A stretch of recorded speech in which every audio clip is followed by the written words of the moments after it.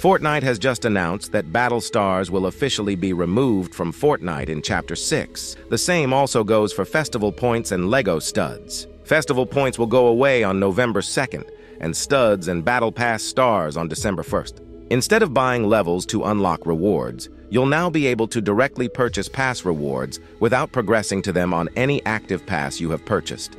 Epic also plan to introduce a new way to purchase all premium Fortnite passes at once for a discount in the near future.